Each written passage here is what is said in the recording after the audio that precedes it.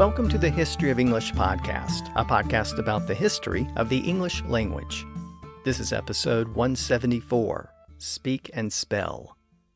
In this episode, we're going to look at how plays composed in the late 1500s provide clues about the pronunciation of words at the time.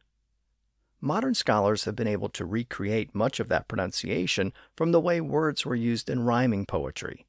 And during a time when spellings more closely represented the way words were pronounced, those spellings also provide an important clue.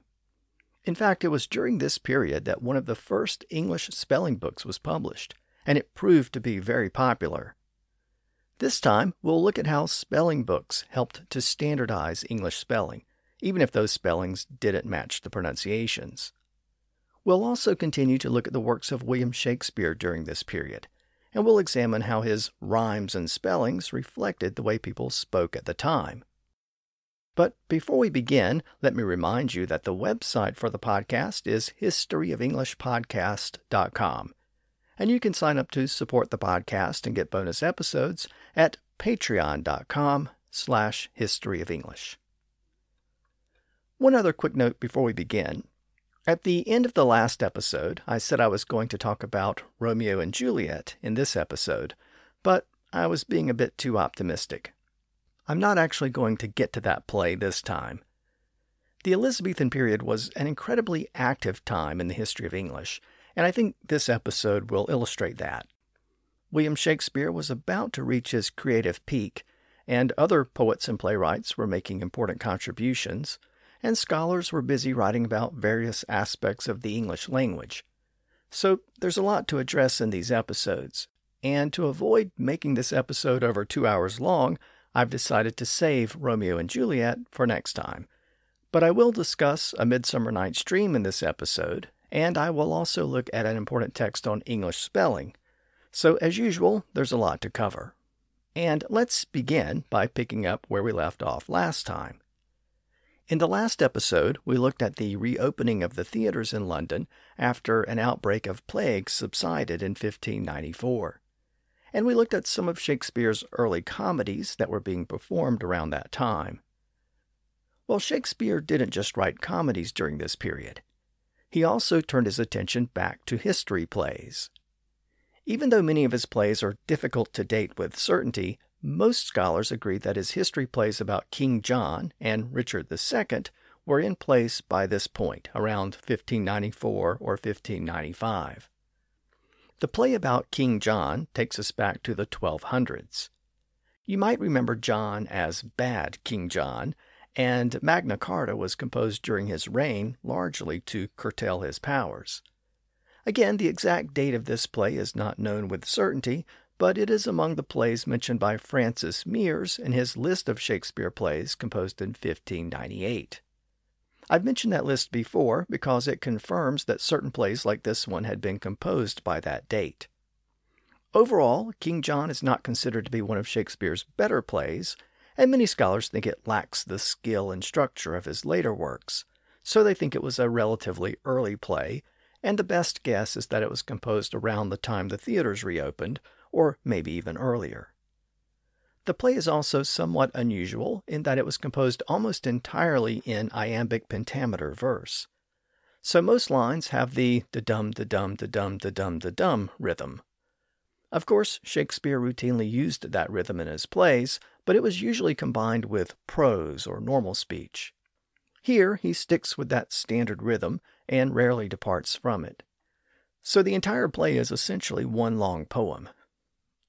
I should note that even though he used iambic pentameter, the lines don't generally rhyme, so you might recall from prior episodes that this particular structure is called blank verse. King John isn't one of Shakespeare's more popular plays, so it hasn't had much of an impact on the language, but it did contribute a handful of popular expressions. Perhaps most famously, this is where we find the earliest version of the maxim, to gild the lily. It means to add something that is excessive or unnecessary. The play focuses on John's rivalry with the French king, the Pope, and some of his own nobles. At one point, John has been defeated in battle, and he hands over the crown to the Pope's representative in England. The representative returns it to John in exchange for John's agreement to end his ongoing dispute with the church. John then has a second coronation for himself in order to be recrowned as king, and that's the context for this early use of the maxim to gild the lily.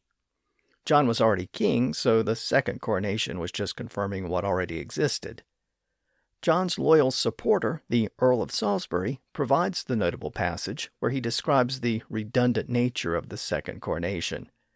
He says, quote, "Therefore to be possessed with double pomp, to guard a title that was rich before, to gild refined gold, to paint the lily, to throw a perfume on the violet, to smooth the ice, or add another hue unto the rainbow, or with taper light to seek the beauteous eye of heaven to garnish, is wasteful and ridiculous excess."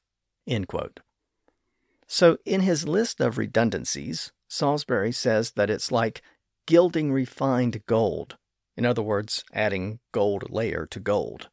And he says that it's like painting the lily, in other words, adding color to a beautiful flower.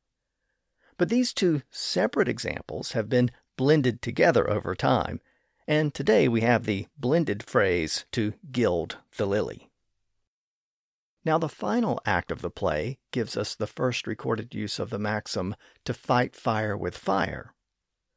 After John's reconciliation with the church, he still finds himself at war with his nobles. John's nephew Philip leads the royal forces, and he encourages his uncle to take the war to the rebels. Philip begins the passage by asking John, quote, "But wherefore do you droop? Why look you sad?" End quote. Now, this line is notable because of his use of the word wherefore. The word wherefore meant why in early modern English. So when Philip asks, "Wherefore do you droop?" he meant, "Why do you droop?" or "Why are you slumping?" And I mention that here because we will encounter another well-known use of that word in the next episode, in Romeo and Juliet. Of course, that's where we hear Juliet's famous line, "Romeo, Romeo, wherefore art thou, Romeo?" As we'll see, she isn't asking where Romeo is, she's actually asking why he is. But again, more on that next time. Now after Philip asks John why he looks so sad, Philip provides encouragement by saying, quote, "Be great in act, as you have been in thought. Let not the world see fear and sad distrust." He then adds, quote, "Be stirring as the time, be fire with fire, threaten the threatener." End quote. And that's the earliest known version of the popular maxim to fight fire with fire, or to meet fire with fire. In this case, it meant to meet force with force. This play also contains what may be the first recorded use of the term cold-blooded. The term also appeared in some other documents around this same time, so Shakespeare probably didn't invent it, but he was certainly one of the first to use it. And I mention that term because it's a good example of the disconnect between English spelling and pronunciation. Notice that the words cold and blood are both spelled with the letter O, a double O in the case of blood. Well, we know that the O in cold has the long O sound, O. And at one time, in Middle English, double O's were also used to represent that same sound. After all, the best way to indicate a long vowel sound was to double the vowel letter. And scholars are confident that the word blood was originally pronounced blode, as the spelling would suggest. But of course, today we say blood with a completely different vowel sound. So instead of saying cold blode, we say cold blood. And in fact, the pronunciation of blood had already started to change by the time of Shakespeare. In the early 1500s, it had become blood. Most of the words spelled with double O's had changed in that way by the Elizabethan period. That's the same sound we still hear in other words spelled with double O's, like moon, soon, room, food, tooth, tool, and so on. Well, during Shakespeare's time, many people, especially those with conservative accents, would have still said "blued" instead of "blood." The pronunciation was probably starting to shift in the direction of blood, but it took a century or so for that change to happen.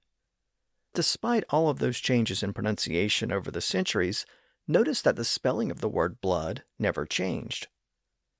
By the late 1500s, many words had acquired accepted spellings which were preferred by writers and printers. Most of those spellings were based on traditional pronunciations that had been around for a while, but some of those pronunciations were starting to change. And blood is a good example of that. While some words like food and tooth retained the long oo sound, other words were acquiring shorter vowel sounds, like the sound in look and book, and in some parts of England, the sound in blood and flood. As those pronunciations changed, the spellings stayed the same. And that disconnect between spelling and pronunciation still persists to this day.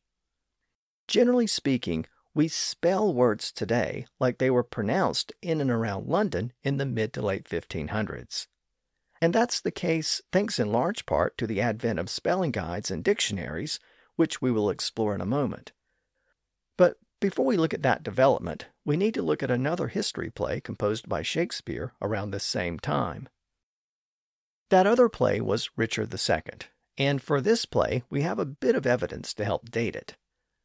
The evidence comes in the form of an invitation. I noted in a prior episode that William Cecil was Queen Elizabeth's chief advisor. Well, he was a very old man at this point, and he would soon be succeeded by his son, Robert. Robert was a rising figure in the government at the time, and in late 1595 he received an invitation from one of his kinsmen named Sir Edward Haue to attend a private showing of a play. The invitation asked if Robert was available to attend a supper where, quote, King Richard present himself to your view, end quote. Most scholars think that was a reference to this particular play, Richard II. If so, we can establish that the play was being performed by the latter part of 1595. The play was published a little over a year later in 1597. Now this play, Richard II, was the beginning of a new sequence of history plays by Shakespeare that covered the period from the late 1300s into the 1400s. In a way, what happened here was sort of like what happened with the Star Wars films. Of course, the original Star Wars trilogy was released in the late 1970s and early 80s, and then several years later, George Lucas decided to go back and produce a new trilogy that served as prequels to the original films. Well, Shakespeare apparently did the same thing here. He had already produced a series of plays that covered the Wars of the Roses in the 1400s. I discussed those plays in prior episodes. They were Henry VI, Parts 1, 2, and 3, and Richard III. Those plays covered the extended dispute between the houses of Lancaster and York. Well, now Shakespeare apparently decided to pull a George Lucas and go back and tell the story of the kings leading up to the Wars of the Roses. That story sequence began here with Richard II, who was the king in the late 1300s. He was deposed by his cousin, Henry Bolingbroke, and this play tells that story. Bolingbroke was the son of John of Gaunt, who was the patriarch of the Lancastrians, and when Henry Bolingbroke defeated his cousin Richard, he became Henry IV, the first Lancastrian king. He was later succeeded by his son, Henry V, who was succeeded by his son, Henry VI. And of course, that takes us back to Shakespeare's original set of history plays that began with Henry VI. So this new series of plays covered the lives of those early Lancastrian kings, and they essentially served as prequels to the original set of plays. And if we put all of these history plays together, what we have is the story of the rise and fall of the House of Lancaster. These new plays tell the story of its rise, and the prior plays tell the story of its fall. Earlier, I mentioned that list of Shakespeare plays composed by Francis Mears in 1598. It's an important document because it confirms which plays existed at that time. Well, that list includes this new history play, Richard II, as well as the two plays that followed, Henry IV, Parts 1 and 2. But it doesn't include the final play in the sequence, Henry V. So it appears that Richard II was composed by 1595, based on the reference to the play in that letter I mentioned a moment ago, and it appears that the following two Henry IV plays were composed a short time later, since they were included in that early playlist. And then it appears that the final play in the sequence, Henry V, was composed a short time after that, since it wasn't included in that playlist. And that seems to be the generally accepted view of most scholars, and it gives us a general idea as to when these plays were composed. Now, just like the King John play that we looked at earlier, Richard II is also composed almost entirely in verse. So once again, we have that da-dum, da-dum, da-dum rhythm for the entire play. Now, back in episode 134, I talked about the real-life Richard II and the important events surrounding his reign. And I also mentioned this particular play by Shakespeare. In fact, I included an excerpt of a famous speech from that play rendered by the Lancastrian patriarch, John of Gaunt. It comes from his deathbed speech in the play, and it's one of the more patriotic passages in all of Shakespeare's works. He describes an idealized England. Here's the beginning of that passage, and I'll read it in a way that emphasizes the iambic pentameter rhythm that runs throughout the play. Quote, "This royal throne of kings, this sceptred isle, this earth of majesty, this seat of Mars, this other Eden demi-paradise, this fortress built by nature for herself, against infection and the hand of war, this happy breed of men, this little world, this precious stone set in a silver sea, da-dum, da-dum, da-dum, da-dum, da-dum," every line. Of course, the actors would not have read the lines that stiffly, but you can see how that rhythm would tend to get a little monotonous after a while.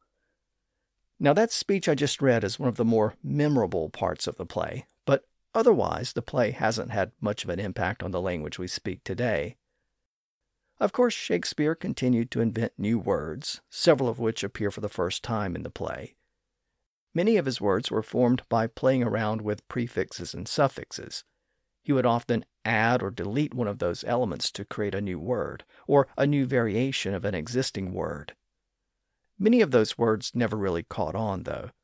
For example, immediately prior to the passage I just read, John of Gaunt laments that Richard has largely ignored his advice and counsel. He says, quote, "Though Richard my life's counsel would not hear, my death's sad tale may yet undeaf his ear." End quote. So he coined the word undeaf to mean that Richard would actually listen to his advice. Obviously, that word didn't survive in the language. In an early scene of the play, Richard is hearing a dispute, and to confirm his fair judgment, he says, quote, "Impartial are our eyes and ears," end quote. Well, according to the Oxford English Dictionary, that's the first recorded use of the word impartial. It appears that Shakespeare coined it from the existing word partial by simply adding the prefix "im" to the front of it, in the same way he added "un" to the front of the word deaf. But whereas undeaf never caught on, the word impartial did, and we still use it to this day. Now, in the play, the dispute that Richard was hearing when that passage was uttered was a disagreement between his cousin, Henry Bolingbroke, and another noble named Thomas Mowbray, the Duke of Norfolk. The dispute, and Richard's resolution of the dispute, informs much of what happens later in the play. As Mowbray defends his position before the king, he points to his own reputation. He says, quote, "The purest treasure mortal times afford is a spotless reputation," end quote. And that is the first known use of the term spotless reputation in the English language. It appears to be a description that Shakespeare coined in this play.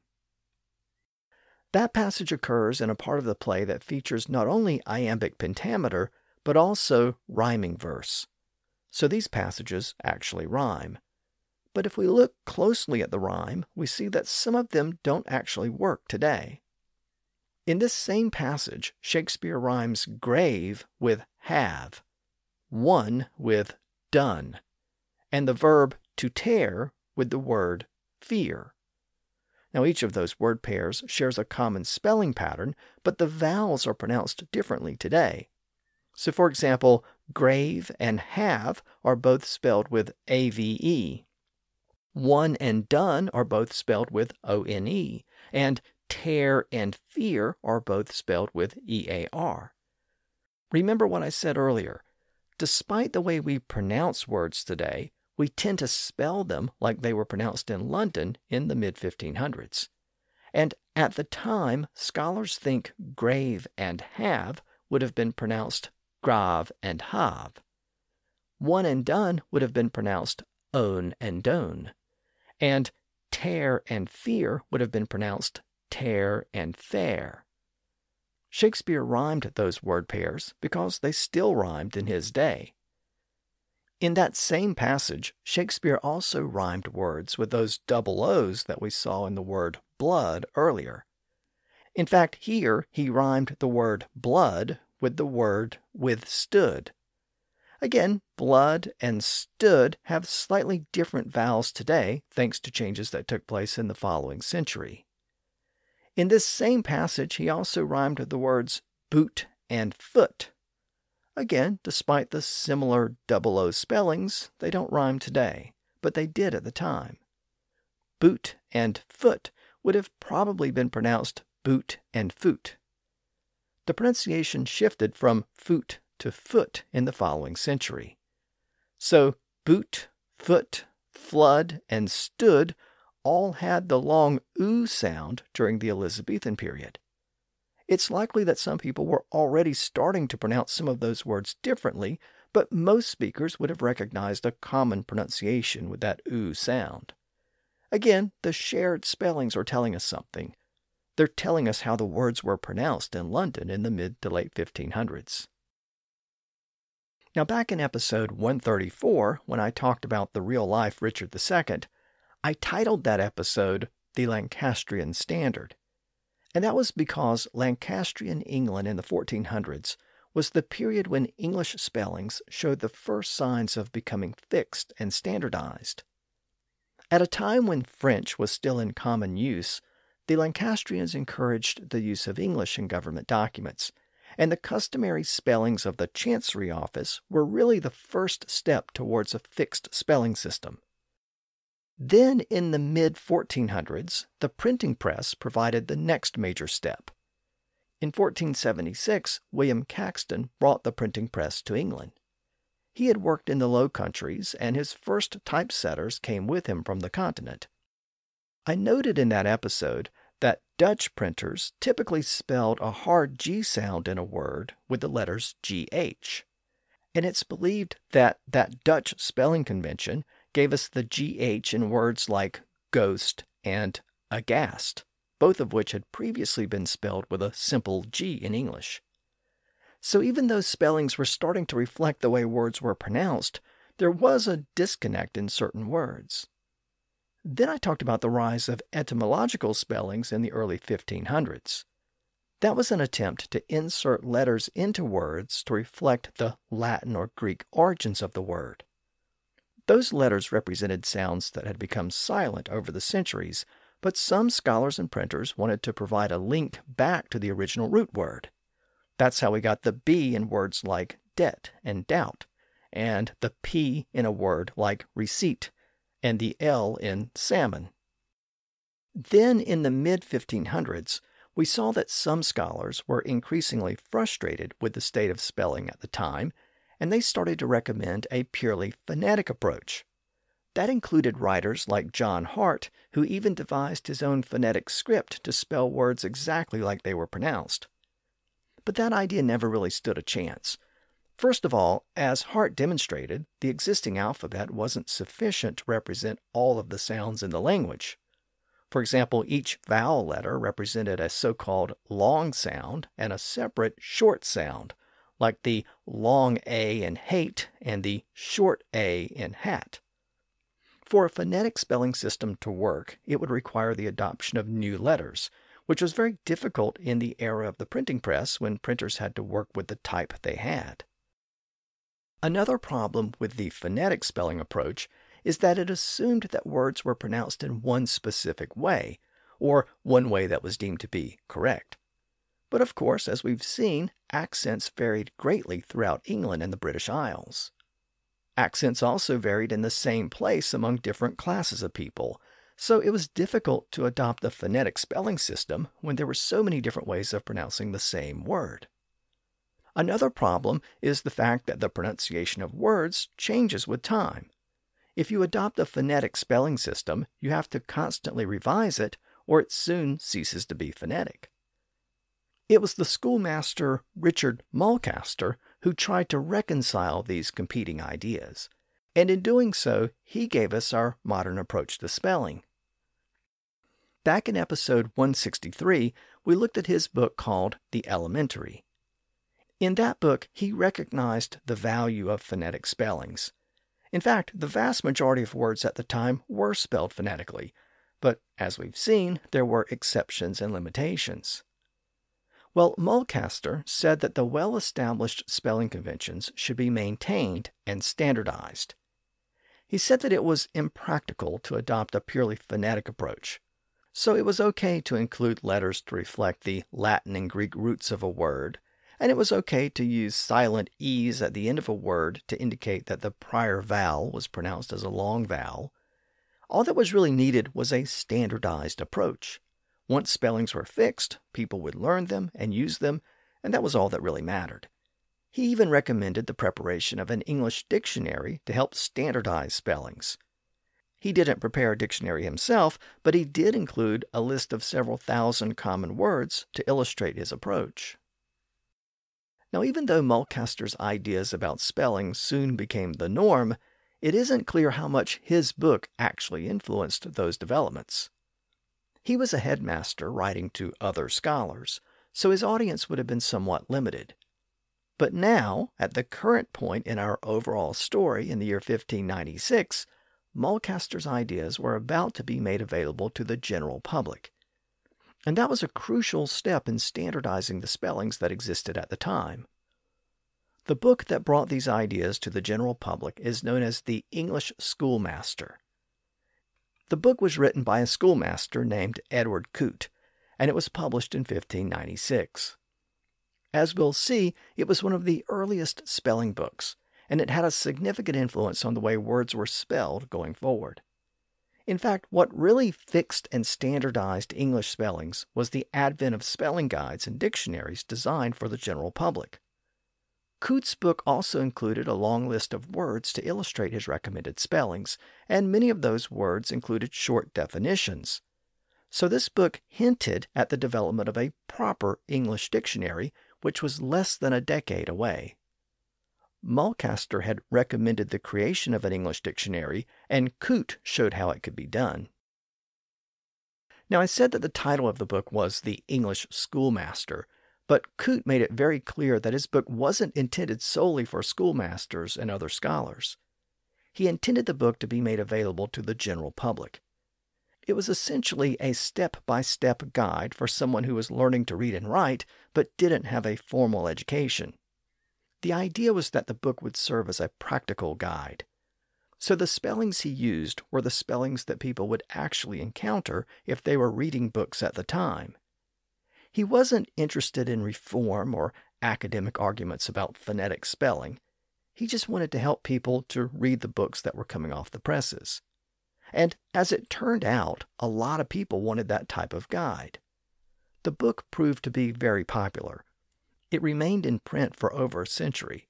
It was still being printed and read in the 1700s, and over that period of time, more than 40 editions appeared. This established the model going forward. Other spelling guides were published in the 1600s, and they tended to follow Coote's approach of using common spellings that people would actually encounter. And the success of those guides and the new dictionaries to come effectively locked in those spellings going forward. And they gave us a spelling system largely based on pronunciations that existed in the 1500s, subject to the occasional silent letters to show the history of a word or to indicate how a vowel sound was to be pronounced. In the introduction, Coote made it clear that his intended audience was anyone who wanted to learn how to read and write. He wrote, quote, "I am now therefore to direct my speech to the unskillful, which desire to make use of it for their own private benefit, and to such men and women of trade as tailors, weavers, shopkeepers, seamsters, and such other as have undertaken the charge of teaching others." End quote. Now, this statement reflects the fact that many people at the time wanted to learn how to read and write, but didn't have the means to do so. And note that he specifically addressed his comment to men and women. Girls were still restricted from attending schools, so they had to learn on their own or from a private tutor. In fact, in a later section of the book, in a series of dialogues which he composed, he has one of the speakers say that he was taught to read and spell by his dame, in other words, by a female teacher. So we have evidence in this book that women were also serving as teachers and instructors during this period. With respect to Coote's spellings, he specifically stated that he was using the spellings which were generally accepted at the time. Those were the ones used by most printers. Many of them were phonetic and reflected the way words were pronounced at the time, but as we've seen, some of them contained silent letters which weren't pronounced. And of course, there was still quite a bit of variation in the way some words were spelled. So Coote said that he was only going to focus on spellings that were generally accepted at the time. He wrote, quote, "Also, where I undertake to make thee to write the true orthography of any word truly pronounced, I must mean of it those words whose writings are determined, for there are many wherein the best English men in this land are not agreed." End quote. Since the book was intended as a spelling guide, it begins by introducing the letters of the alphabet. It then illustrates the sounds of the letters by combining them into simple syllables, like bay, bee, bi, bo, and boo. From those basic syllables, the book shows how they can be combined to form entire words. The second part of the book is structured as a series of dialogues between characters who discuss English spelling and pronunciation. In one of the dialogues, a master explains how a silent E can be added to the end of a short word to indicate a long vowel sound. In other words, the silent E is a way of indicating that the preceding vowel letter has the same sound as its name. So, for example, when the letter A has the A sound, or the letter I has the I sound. Those are the so-called long sounds of the vowel letter. So when a silent E is added to the end of a word, it allows us to distinguish hat from hate, bit from bite, and hop from hope. As I've noted in prior episodes, that spelling convention emerged over the prior century or so, and Richard Mulcaster had recommended it as a way to mark a long vowel sound in his book for other scholars. Now, Coote also adopted the technique in his spelling book for the general public. In the dialogue, the master acknowledges the value of consistent spelling rules, but rejects the idea that they should replace the existing conventions. Again, the idea wasn't to reform English spelling, it was simply to help people understand the spellings that were being used at the time. The dialogue then focuses on many other examples of the silent letters found in printed works. Since those spellings with silent letters were common, Coote accepted them as the standard spellings. In the dialogue section, the master notes that the E is not pronounced in the name George. In fact, there are 2 E's in George, and neither is pronounced. He notes that the letter I is not pronounced in words like shield, brief, siege, fruit, and suit. The letter O is not pronounced in words like people and jeopardy. The letter U is not pronounced in words like guest, guide, build, and tongue. Now, of course, we know that most of those spellings have a historical basis. It might have been a spelling convention borrowed from French or some other source, or it might have been a way to distinguish different vowel sounds with the limited vowel letters that we have. But whatever the source of those spellings, printers were using them, so Coote taught them. The dialogue then presents many examples of silent letters based on the etymology or old pronunciations of words. He discusses the silent B in debt and doubt, as well as at the end of words like lamb, comb, and thumb. He mentions the silent H in ghost, as well as in words like chronicle, anchor, and the name John. He mentions the silent N at the end of words like solemn and hymn, Hymn. And he notes that the letter combination GH was silent or lightly pronounced in many words. Of course, we still have lots of words today where the GH doesn't really represent any sound at all. In words like light, L-I-G-H-T, and eight, E-I-G-H-T, and though, T-H-O-U-G-H. Those are mostly words inherited from Old and Middle English where the spelling represented a sound that's largely disappeared. So a word like light was once pronounced more like Licht. By the late 1500s, that sound had largely disappeared in those words, but the GH spelling was retained by writers and printers. So Coote maintained it as well. Interestingly, the dialogue section suggests that some conservative speakers still pronounce that sound very lightly. In that section, a master and student are discussing spelling conventions, and the master says that the sound represented by GH may or may not be pronounced by speakers. But he adds, quote, "The truest is both to write and pronounce them," end quote. In a separate dialogue, one of the speakers says, quote, "GH is the truer writing, and it should have a little sound," end quote. So Coote is recommending a light or soft pronunciation of that sound, but he acknowledges that many people don't pronounce the sound at all, and of course it would soon disappear altogether from the standard English of London and southern England, though it survived in some other parts of the British Isles like Scotland. The dialogues then note that English words that end with an us sound are spelled with a single U when they consist of one syllable. The word truss is given as an example, but of course we could also add words like bus, plus, fuss, and puss. The book then notes that when the sound appears at the end of a multi-syllable word, it's usually spelled OUS. The words glorious and frivolous are given as examples.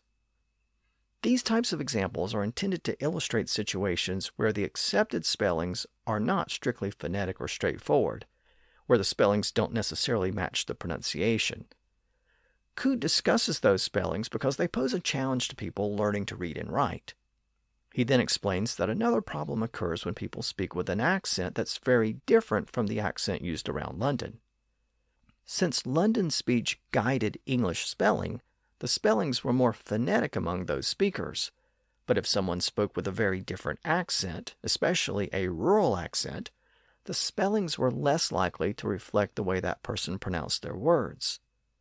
Coote wrote, quote, "I know not what can easily deceive you in writing, unless it be by imitating the barbarous speech of your country people, whereof I will give you a taste, thereby to give you an occasion to take heed, not of these only, but of any like." End quote.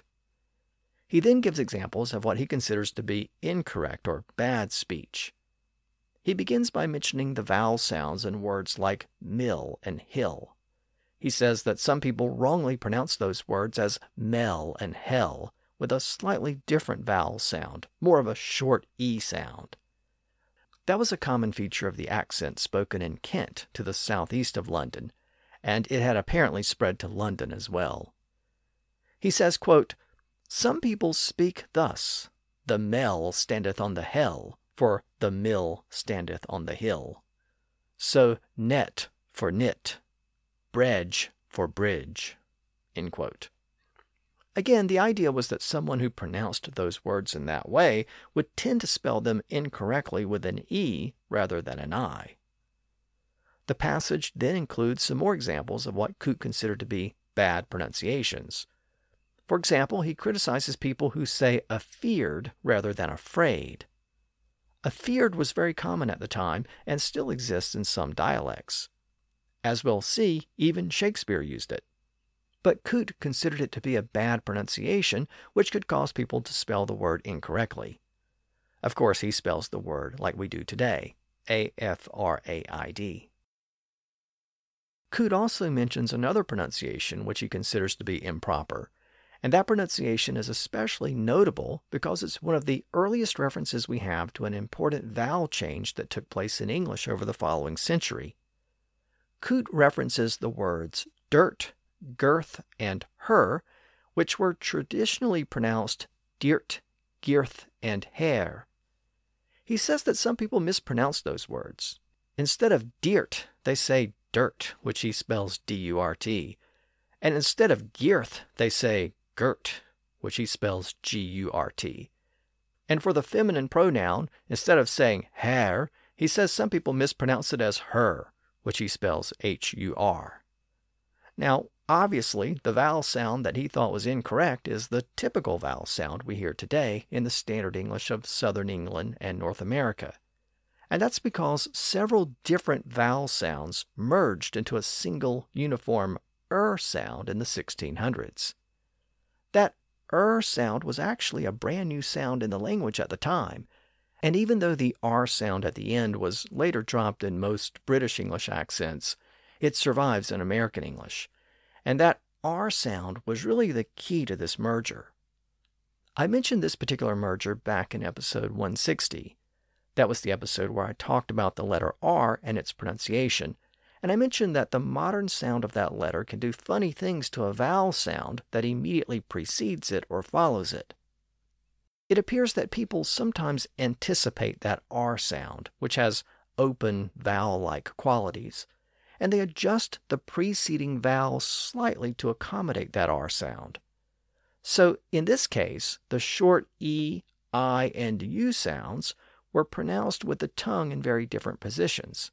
But when those sounds appeared before the R sound, people tended to cheat a little bit, and they shifted the tongue into a more centralized or neutral position to anticipate the shape required to make the R sound. That meant that those three distinct vowels all merged together into the centralized vowel that's pronounced and is commonly called schwa by linguists.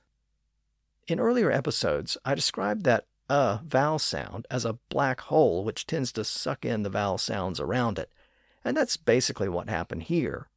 That sound combined with the following R gave us the sound that's so common today. So let's look a little closer at that change. Words spelled with ER originally had the sound. That included words like nerve, verb, merci, and hair. Well, now they started to become nerve, verb, mercy, and her. Words spelled with IR traditionally had the ear sound. That included words like dirt, girl, feared, and fierced. Now those words started to be pronounced dirt, girl, third, and first. And words spelled with UR or WOR traditionally had the sound. That included words like hort, norse, ward, and warm.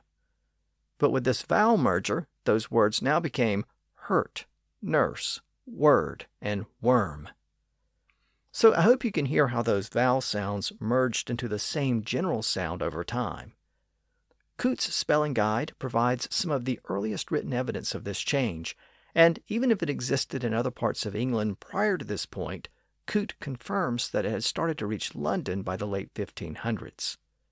Coote considered it to be a bad pronunciation, but it obviously became widespread over the course of the following century.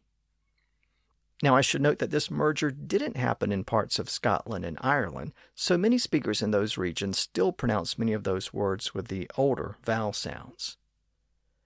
The merger is also important to the theme of this episode because it shows how English spelling preserves the pronunciations of the 1500s. At the time, spellings with ER, IR, UR, and WOR reflected different vowel sounds and different pronunciations. But today, those spellings often represent the same sound. As a result, modern spelling is less phonetic than it was during the time of Shakespeare. And note how the vowel merger I just described is really the opposite of the double O examples I mentioned earlier.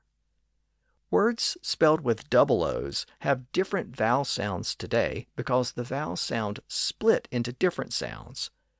So instead of a vowel merger, that was a case of a vowel split. Words like boot, blood, and foot were spelled with double O's because they once had the same vowel sound, boot, blued, and foot, respectively. That was likely still the case when Shakespeare lived, but in the 1600s, the sounds started to move in different directions. And when that happened, the older spellings no longer reflected the way the words were pronounced. So whether sounds merged together or split apart after the 1500s, the result was essentially the same, a less phonetic spelling system, and frustration for generations of people trying to spell English words.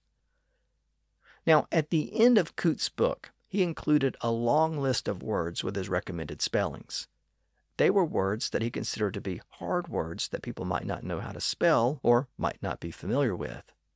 They were mostly Latinate words, and he included short definitions or synonyms for many of them. Some scholars have noted that this was a major step in the direction of an English dictionary, with English words defined with English terms. But this word list was somewhat limited. He only included about 1,400 words, whereas Richard Mulcaster's earlier book about English spelling included a list of about 8,000 words. Also, Coote did not feel the need to define every word. He only defined the words that he thought readers might not understand. And where a word had multiple definitions, he only included the definition that people might not know. He specifically mentioned how he chose to define the word bark. He said that almost everyone knows that the word bark refers to the sound a dog makes, so there was no need to include that definition. But bark also refers to a type of ship, so that was the only definition he included. While Coote's word list with definitions came close to an English dictionary, it didn't quite hit the mark. But the first proper English dictionary was just around the corner. It would appear just 8 years later. As I noted, Coote's spelling guide was the first such guide to reach a wide audience, including printers who were obviously interested in the way words were spelled. Printers wanted to use spellings that people recognized because it made their publications easier to read, and therefore easier to sell. Other spelling guides appeared during the 1600s, and as I noted, that first English dictionary appeared just 8 years later. Initially, there was still some variation in the way those sources spelled words, but over time, the spellings started to converge. And for the first time in English, there were resources that people could consult to determine how a word was supposed to be spelled. The people turning to those sources included printers. In many ways, printers had led the way towards standardization, but now, with spelling guides and dictionaries in place, they followed what those sources recommended. By the end of the 1600s, modern English spelling was basically in place. So, in the end, it was really dictionaries and spelling guides, like the one published by Coote, that gave us the spellings we have today. And those spellings largely reflect the state of the language in the 1500s. Now, in the same year that Edmund Coote published his spelling guide, a writer named Thomas Nashe published a notable pamphlet called Have With You to Saffron-Walden. Nashe was a poet and playwright, and he was also a writer of pamphlets, and this particular pamphlet, composed in 1596, was part of an ongoing dispute with another writer named Gabriel Harvey. They attacked each other in pamphlets for several years, and this was Nashe's final reply. Saffron-Walden was Harvey's residence, and he had apparently retired there a couple of years earlier, so that explains the title of Nashe's pamphlet, Have With You to Saffron-Walden. The pamphlet is notable for our purposes because it contains the earliest known use, or one of the earliest known uses, of several common idioms. For example, in one passage, Nashe wrote that Harvey had abandoned a couple of companions and, quote, left both of them in the lurch, end quote. According to the Oxford English Dictionary, that's the first recorded use of the phrase left in the lurch in an English document. You might think that the phrase is derived from the word lurch, as in the lurching of a ship, but it isn't. It's actually derived from a completely different word. lurch was the name of a game played with dice, similar to backgammon. It came to England from France, where it was called lurch. Well, if a player was losing the game very badly, to the point that he or she had no chance of winning, that person was said to incur a lurch, or to be in the lurch. The term is still used in cribbage in a similar sense. Well, from that gaming sense of the word lurch, it produced this particular phrase, to leave someone in the lurch, meaning to leave someone in a difficult or hopeless position. Again, it's first recorded in this pamphlet by Thomas Nashe, though it was probably in common use at the time. Nashe's dispute with Haue also extended to Harvey's brother Richard, and in one passage of the pamphlet, Nashe attacks both of the brothers. He writes, quote, "I utterly despair of them, or not so much despair of them as count them a pair of poor idiots, being not only but also two brothers, two blockheads, two blunderkins, having their brains stuffed with naught but balderdash." End quote. And I mention that passage because that's the first recorded use of the word balderdash in English. Now, since that's the first recorded use, it may seem like Nashe coined the term balderdash, but that probably isn't the case. A short time later, the word popped up again in several other documents where it meant a frothy liquid. So the term was probably around in common speech when Nashe wrote his pamphlet. And when he wrote that the Haue brothers had brains stuffed with nothing but balderdash, he meant that their brains were filled with froth. But in the early 1600s, the sense of the word started to shift from a frothy liquid to a mixture of liquids. And from there, the term was extended to language by the end of the century. Instead of a jumbled mixture of liquids, it came to mean a jumbled mixture of words. And that's the sense of the term today when we say that someone is speaking balderdash. In another part of the pamphlet, there's a dialogue section. Fictional dialogues were common in documents during this period. And in the pamphlet, Nashe has his characters debate whether burning or drowning is worse. One of the characters says, quote, "If the worst come to the worst, a good swimmer may do much, whereas fire sweepeth clean where it seizeth." End quote. Now, this is one of the earliest recorded uses of the phrase, "worst comes to worst." The pamphlet also provides the first reference to a phrase later found in many nursery rhymes, like Jack and the Beanstalk. Nashe criticizes Haue for being a long-winded pedant who loves to hear himself talk. He says that Haue is someone who will spend a whole day speaking about, quote, "the first invention of fie, fa, fum, I smell the blood of an Englishman," end quote. Of course, you probably know that phrase as fee, fi, fo, fum, I smell the blood of an Englishman. As I noted, it appears in several later nursery rhymes, but it was apparently common at the time. The context of Nashe's statement that Haue would spend the whole day discussing the origin of the phrase indicates that it must have been common in the late 1500s. And in fact, Shakespeare used the same phrase a few years later in King Lear. In that play, the character Edgar says, "Fee, fi, and fum, I smell the blood of a Britishman." The phrase is apparently derived from the word fee or fi, which many people used to show disgust in the late Middle Ages. Interestingly, when Nashe wrote, "Fie, fa, fum, I smell the blood of an Englishman," the word blood was spelled B-L-O-U-D. At least that's how the printer spelled it. But when the same basic phrase appeared in the first folio of Shakespeare's works nearly 30 years later, it was spelled B-L-O-O-D. And that shows how the spellings were quickly falling into line with the spellings we use today. I think Nashe's pamphlet is interesting to note because it shows how active this period was in terms of the development of the language.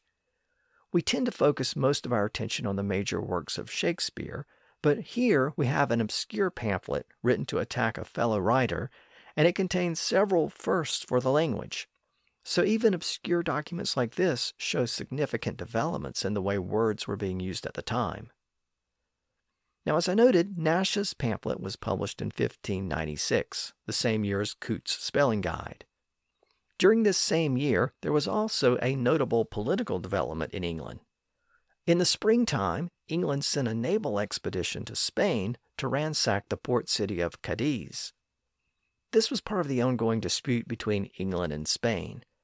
It had been almost 2 decades since the Spanish Armada had been repelled from England, and in the years that followed, the English Navy emerged as a powerful force in the North Atlantic. And this particular assault on Spain was actually successful. The Spaniards were taken by surprise, and the English forces were able to capture the city of Cadiz for a brief period of time. The local Spanish authorities actually sank many of their own ships to prevent them from being captured, but limited supplies forced the English to abandon the city a short time later. When they left, they took a lot of Spanish gold and silver with them, but the sailors largely distributed it among themselves, leaving very little for a disappointed queen back in England. Elizabeth needed the money to pay the cost of the expedition, and of course to fill her own coffers. One of the leaders of the expedition was Robert Devereux, the Earl of Essex, generally known to history as Essex. He was already emerging as an important figure late in Elizabeth's reign, and as we'll see in the next couple of episodes, he had an up-and-down relationship with Elizabeth. And this is a good example of the conflict that was to come. Many people hailed him as a hero for the attack on Cadiz, but Elizabeth was furious that he didn't provide her with the gold and silver that she expected to receive. That Spanish expedition is important to our story because it actually contributed a new word to the English language. And that was the word derrick, meaning a device used to hoist or move something very heavy. And the story of this word is a fascinating insight into the political developments in England during this period. The word derrick is actually derived from a person's name. That person was Thomas Derrick. He was part of the crew that took part in the siege and sack of Cadiz in 1596. But during that siege, he was accused of raping several women. When he returned to England, he was found guilty of that offense and sentenced to be brutally flogged. But in order to avoid that sentence, he agreed to become the executioner at Tyburn, which was the place where executions normally took place in London. So instead of receiving a brutal punishment, he agreed to inflict a lethal punishment on others. Supposedly, the deal was arranged by the Earl of Essex, who I mentioned a moment ago. According to the most commonly recited accounts, Essex pardoned Derrick for the rapes and secured his new position as executioner. Over the course of Derrick's career, he executed over 3,000 people. And in a fascinating bit of irony, one of the people he eventually executed was Essex himself, after the Earl's dispute with the Queen reached the level of treason. But more on that in an upcoming episode.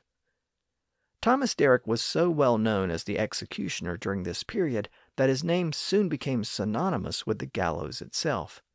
And in fact, the word derrick was sometimes used as a verb, meaning to execute. By the mid-1700s, the term was extended to cranes or other lifting devices. Those devices used lifts and pulleys and apparently resembled the gallows, which also had a large beam with a rope dangling from it. So some people referred to those cranes as derricks, and that eventually became the accepted term for those devices, and thereby gave us the modern meaning of the word derrick. While the expedition to Spain was considered a success, England's greatest naval hero, Francis Drake, didn't participate in it. And that was because he had died a few months earlier near Panama. He had been on an expedition to the Caribbean and Spanish America when he contracted dysentery, and he died a short time later in January.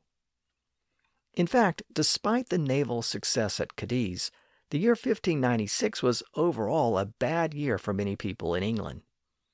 For the prior couple of years, there had been excessive rain and flooding, which had ruined many crops in the countryside. That led to starvation in many parts of the country. Many people saw their wages plummet, and the price of essential goods like flour tripled during this period.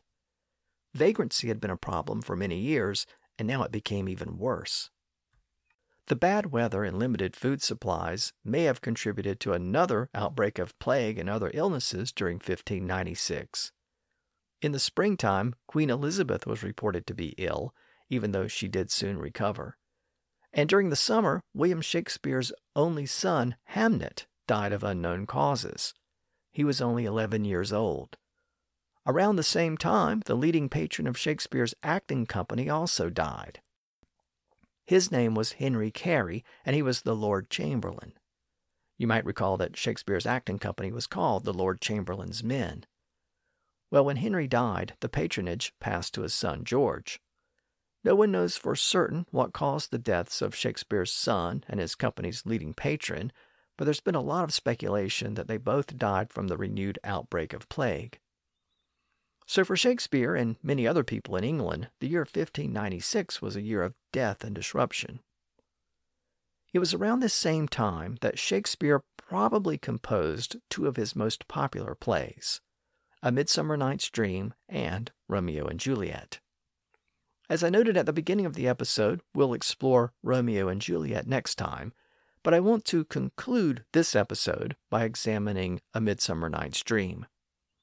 For reasons that we'll see, modern scholars think these two plays were composed around the same time, though a specific date is difficult to determine.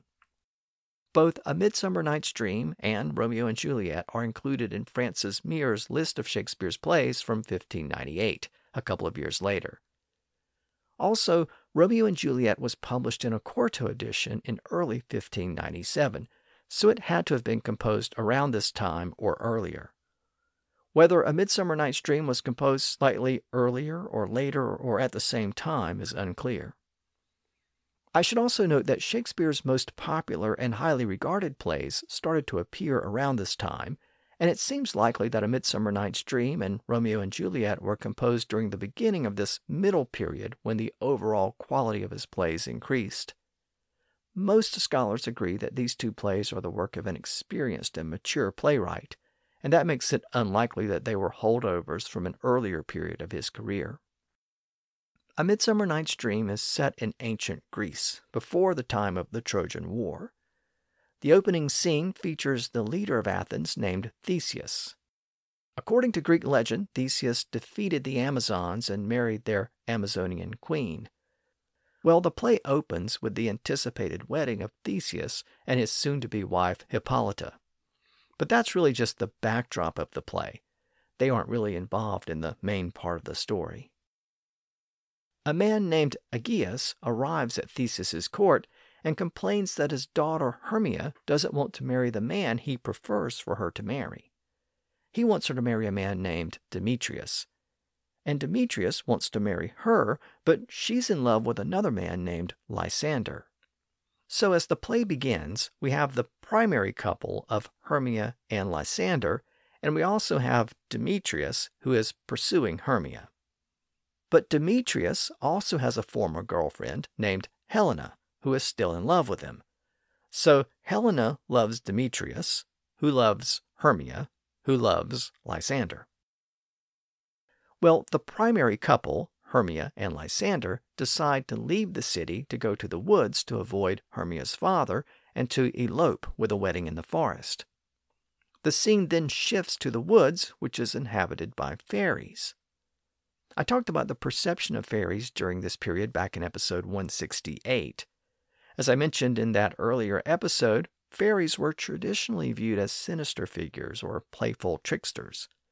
People who believed in them tried to avoid them. They were also generally thought to be human-sized. The modern perception of fairies as tiny, delicate, winged creatures didn't really emerge until after the Elizabethan period, and a lot of people think this play by Shakespeare contributed to that modern perception. In fact, Shakespeare suggests that his fairies are tiny creatures in the scene where he first introduces them. In this scene, we're introduced to the king and queen of the fairies, Oberon and Titania. By the way, if you're a fan of astronomy, you may know that the two largest moons of Uranus are called Oberon and Titania, and they were named after the characters in this play. Well, when we're first introduced to Oberon and Titania, they are arguing with each other, which frightens the other fairies. A fairy named Puck says, quote, "But they do swear that all their elves for fear creep into acorn cups and hide them there." End quote. So if they were small enough to hide in acorn cups, They must have been pretty small. And I should note that those two lines were part of a rhyming passage. So the lines were supposed to rhyme, but the first line ends with the word fear, and the second line ends with the word there. Well, earlier in the episode, I mentioned a passage in Richard II where Shakespeare rhymed that same word fear with the verb to tear. And I noted that the words were probably pronounced fair and tear at the time. Well, here we have more evidence of that pronunciation because most scholars agree that the word there was pronounced much like today in Elizabethan England. In this same part of A Midsummer Night's Dream, Shakespeare rhymes the word fear with the word bear. And in a separate passage, he rhymes there with swear. So we have really strong evidence that he pronounced fear as fair. And if we give that word its original pronunciation, the lines I read a moment ago would have rhymed at the end, like this. But they do square that all their elves for fair creep into acorn cups and hide them there. That's a good example of how modern linguists have recreated Shakespeare's pronunciation. So why were the king and queen of the fairies arguing with each other? Well, according to the fairy Puck, the queen, Titania, had taken a baby from a human couple and refused to give the baby to her husband Oberon, and Oberon was upset about that. Now, that passage probably requires an explanation. I mentioned earlier that fairies were often perceived as sinister or malevolent figures, and according to one widespread belief, fairies were the cause of mental disabilities in babies or small children. It was believed that babies were born healthy, but in those cases, a fairy had stolen the original baby and replaced him or her with what was called a changeling, which often suffered from disability or illness. So that's what Shakespeare is referencing here. The fairy queen has stolen a baby, but the king wants it for himself. The fairy Puck then says that he's Oberon's servant and trickster. He makes the king laugh by performing tricks on humans. He says that he tricks a fat old horse by pretending to be a young filly, and he tricks an old woman by pretending to be a crab apple in her bowl of ale, so that when she drinks from the bowl, he bobs against her lips and makes her spill it on herself. And he pretends to be a stool, and when an old woman tries to sit on him, he slips out from under her so that she falls to the ground and cries out and coughs while everyone laughs at her. Now, in the passage where Puck says that, Shakespeare includes a couple of rhymes that seem odd to us today. He rhymes the words crab and bob, and the words cough and laugh. Here's the entire passage, and notice the odd rhymes.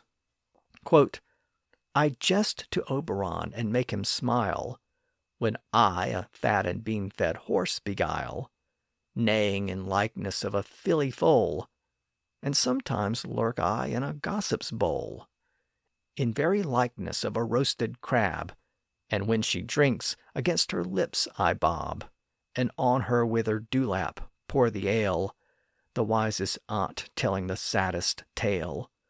Sometime for a 3-foot stool mistaketh me, then slip I from her bum, down topples she, and Taylor cries and falls into a cough, and then the whole choir hold their hips and laugh, and waxen in their mirth and knees and swear, a merrier hour was never wasted there. End quote.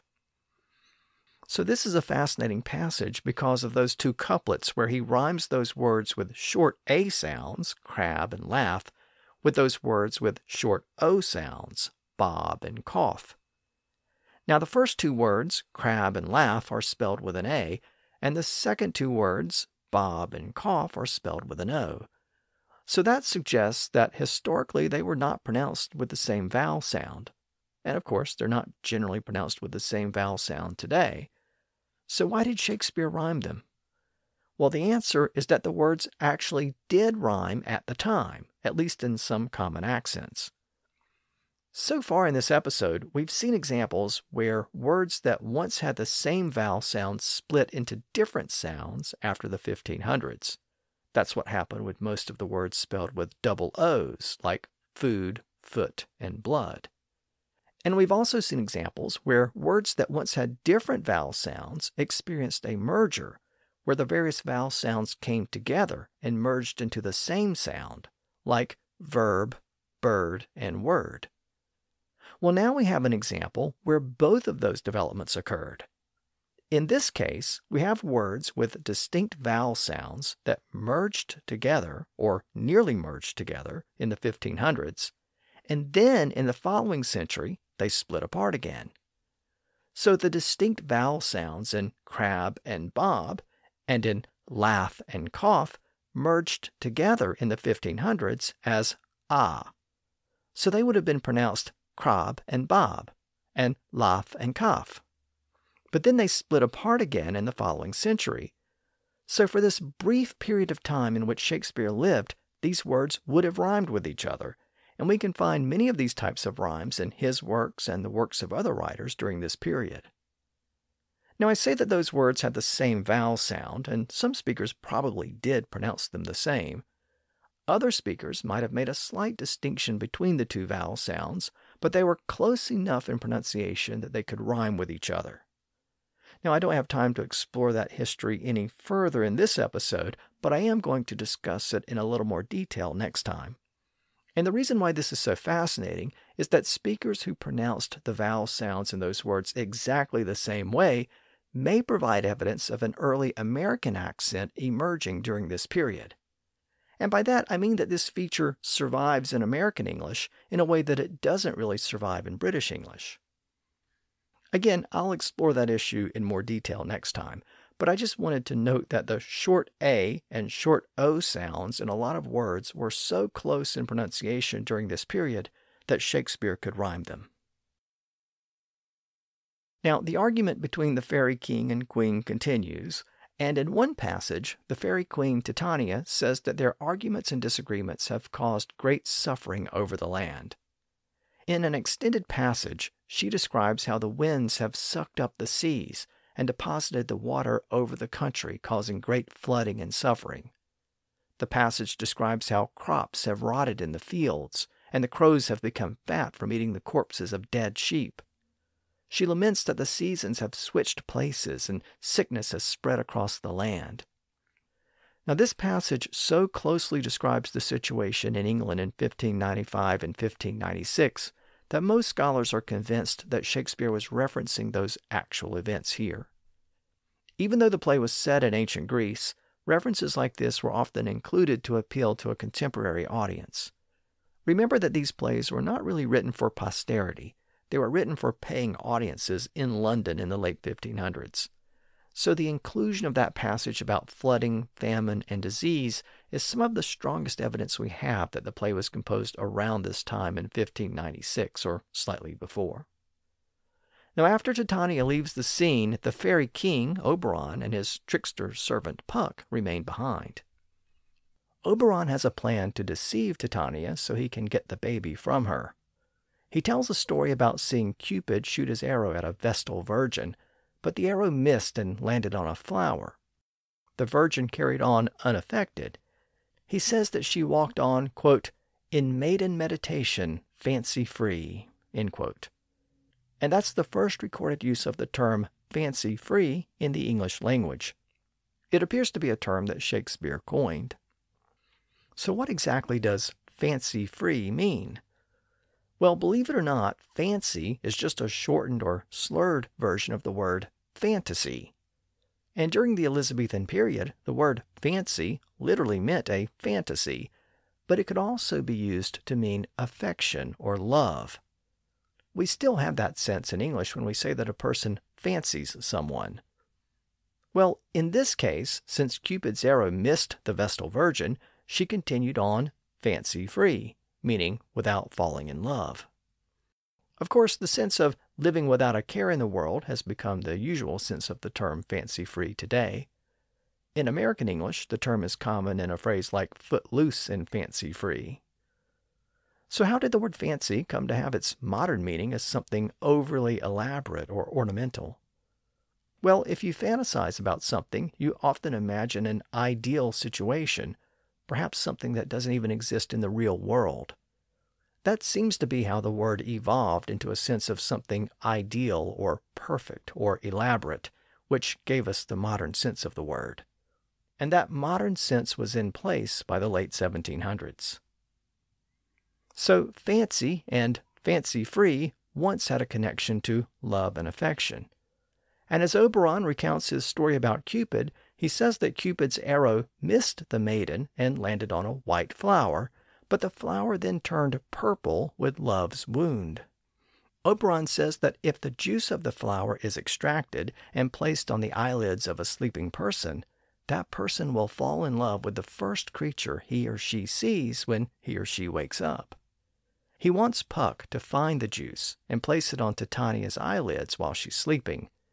When she awakes and falls in love, she will be distracted so that Oberon can take the baby from her. Once he has the baby, he will then remove the love spell. And with the plan in place, Puck leaves to obtain the juice of the flower. The scene then shifts back to the humans. Remember that the primary couple in the story are Lysander and Hermia. They are in love with each other and have fled to the forest to elope. But Demetrius is also in love with Hermia, and his former girlfriend Helena is still in love with him. Well, Demetrius has followed Hermia into the forest, and Helena has tagged along as well.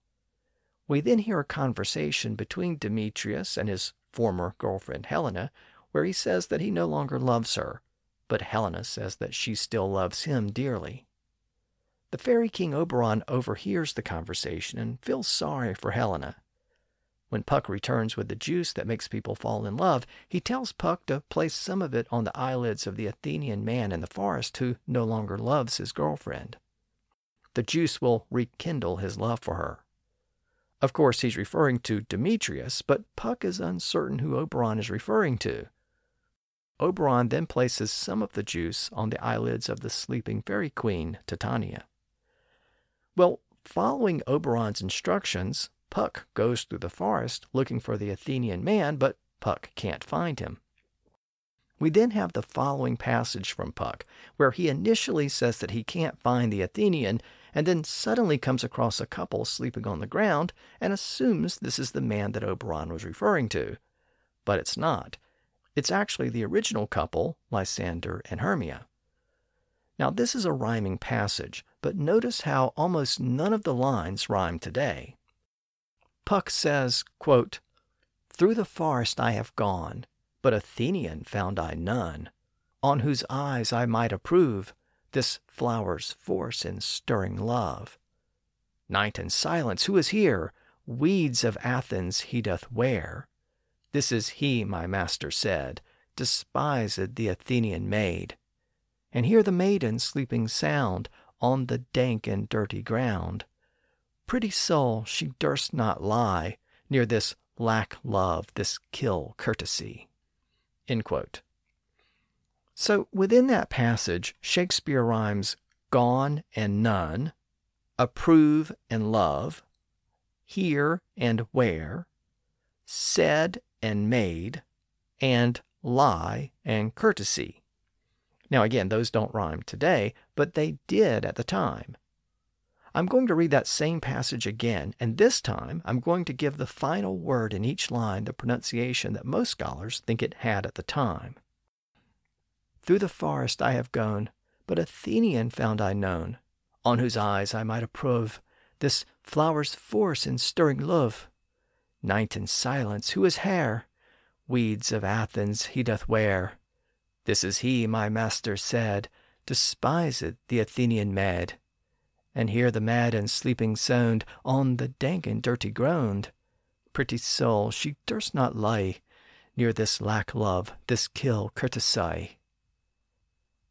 Within those rhymes, you can hear the sound of Elizabethan English. Also, I should mention something interesting about the part of that passage which refers to Hermia sleeping, quote, "on the dank and dirty ground," end quote. In the original First Folio version of the play, published in 1623, the word dirty is spelled D-U-R-T-Y. That's the same type of spelling that Edmund Coote used in his spelling guide, which we looked at earlier. In fact, he used the word dirt as an example. He said that some people mispronounce dirt as dirt, which he spelled D-U-R-T. That was an early indication that the vowel sound in dirt was shifting and merging with those other vowel sounds and becoming dirt. And here, the first folio, published about 30 years later, shows the same spelling. That's further evidence that this vowel merger had become much more widespread over the intervening years. Now, returning to the play, Puck has encountered this sleeping couple on the ground, and he assumes the man is the one who has fallen out of love with his partner. So he places the love drops on the eyelids of the sleeping man. But as I noted, the man is not Demetrius, but Lysander. And Lysander is in love with Hermia, and they are soon to be married in the forest. Meanwhile, the other couple, Demetrius and Helena, have gone their separate ways. Demetrius is looking for Hermia, and Helena is chasing after him. But Helena passes by Lysander just as he awakes from his nap, and seeing Helena, he suddenly falls in love with her. So now the two couples are completely mismatched. While the two women are still in love with their respective men, each of the men is in love with the woman who is part of the other couple. The scene then shifts to another part of the same forest, where a group of men are rehearsing a play to be performed at the upcoming wedding of the Athenian leader Theseus. This play is intended to be part of the wedding entertainment, but the men are manual laborers and not very good actors. Puck sees them rehearsing and decides to play a trick. One of the men is a weaver named Bottom, and Puck turns his head into the head of a donkey, only the weaver doesn't realize that his head has changed. When the other men see him, they start to freak out, and some of them run away. The weaver, Bottom, says, "Why do they run away? This is knavery of them to make me afeard." Now here we see Shakespeare use the word afeard instead of the word afraid. Remember from earlier that Edmund Coote had criticized people who said afeard instead of afraid. He thought it was a bad pronunciation. Interestingly, a few lines later, Shakespeare has the same character, Bottom, say, "I am not afraid." So within a few lines, the same character uses both forms of the word, which suggests that Shakespeare considered them to be somewhat interchangeable. Bottom thinks the other men are playing a joke on him by pretending that his head has changed form. He says, "I see their knavery. This is to make an ass of me." Of course, that was a cute little bit of wordplay by the playwright, since Bottom's head was now the head of an ass. And scholars have also noted that his name is Bottom, which is a synonym for ass in the sense of one's backside. So there's a lot of wordplay in this passage. As it turns out, Titania, the queen of the fairies, is sleeping nearby, and when she awakes, she sees Bottom with his ass's head. Since Oberon has placed the love drops on her eyes while she was sleeping, she instantly falls in love with Bottom and his donkey's head. She tells him that she loves him and orders the other fairies to pamper him and do as he wishes. Puck then returns to the fairy king Oberon to tell him what has happened to Titania. Oberon is pleased with the results, but then he asks Puck if he's delivered the love drops to the Athenian man. Puck says that he has, and as he does so, Demetrius arrives. Oberon says that's the man, but Puck realizes that he's made a mistake because that isn't the man who received the drops. Remember, Demetrius was the man who left his girlfriend to follow Hermia into the forest with her boyfriend Lysander. Demetrius was supposed to receive the love drops so he would fall back in love with his girlfriend, but instead, Lysander got the drops and fell in love with Demetrius's old girlfriend Helena. He then left the sleeping Hermia to follow after Helena. Well, Hermia has awakened to find her boyfriend Lysander missing, and when she sees Demetrius in the forest, she assumes that Demetrius has killed him. She confronts Demetrius, but he denies the accusation. He says, quote, "You spend your passion on a misprized mood. I am not guilty of Lysander's blood." End quote. Again, this is supposed to be a rhyming couplet, but mood and blood don't rhyme today. Of course, they did rhyme at the time. As we saw earlier, words with those double O's were generally pronounced with an oo sound at the time. And as I noted before, blood was pronounced blood. And here we have further confirmation when Shakespeare rhymes that word with mood. Meanwhile, the fairy king Oberon now realizes the mistake that's been made, and he orders Puck to find Helena so that he can correct the error. Puck replies with one of the more quoted lines from the play when he says, "Lord, what fools these mortals be." Puck returns with Helena, and when her old boyfriend Demetrius awakes from his nap with the love drops on his eyelids, he sees her and falls back in love with her. Meanwhile, Lysander, who mistakenly received the drops, is given an antidote, and his love returns to Hermia. The fairy king also restores Bottom's head and removes the spell from the fairy queen Titania. So now all has been resolved. The two couples in the forest are now in love with each other again. The Athenian leader Theseus soon encounters the couples in the forest while hunting, and seeing that they are in love, he orders that the couples join him, and he directs that his upcoming wedding be a three-way wedding for all three couples. At the wedding, the workers perform the play that they have been rehearsing. The play is actually a classic tale called Pyramus and Thisbe. It appears in the writings of the Roman poet Ovid, who I've noted in prior episodes was one of Shakespeare's influences and the inspiration of several of his poems and plays.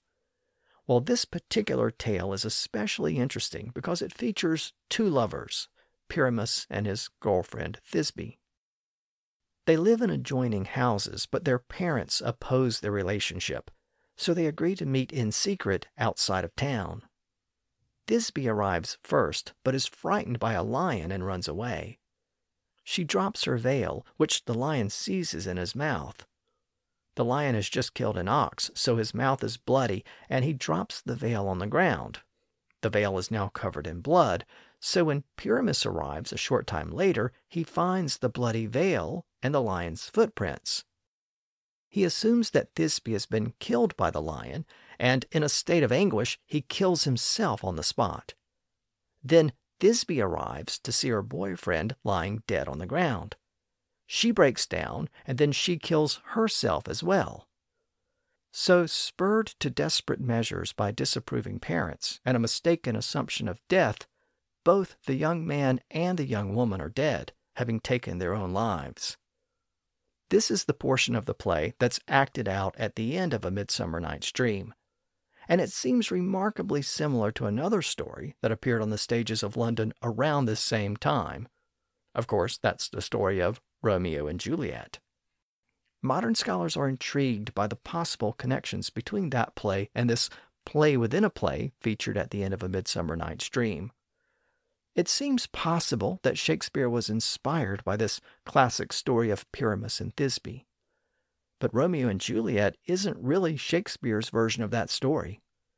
Even though his version is the most well-known today, the story of the star-crossed lovers from Verona had actually been around for a while. Shakespeare just adapted the story for the stage, and in doing so, he created one of the most popular plays of all time. So next time, we'll look a little closer at that play, and we'll also examine the other events of the late 1590s that shaped the English language. So until then, thanks for listening to the History of English podcast.